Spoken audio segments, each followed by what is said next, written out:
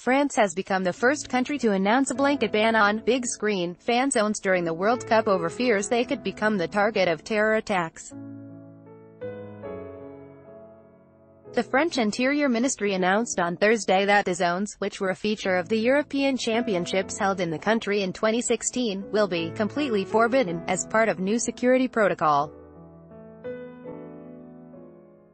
The fan zones are set up in public places, usually in city centers, with thousands of fans cramming into a tiny space to watch football matches on a giant screen.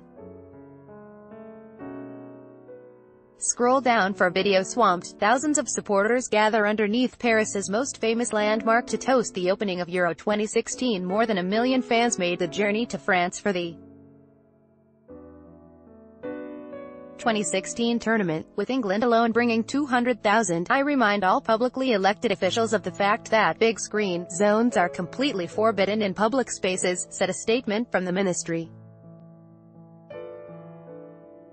In the current climate of terrorist threats, the security procedures used at the last European Championship must be deployed again, with the same degree of efficiency, according to local media. Some metropolitan officials in France's minor cities may disregard the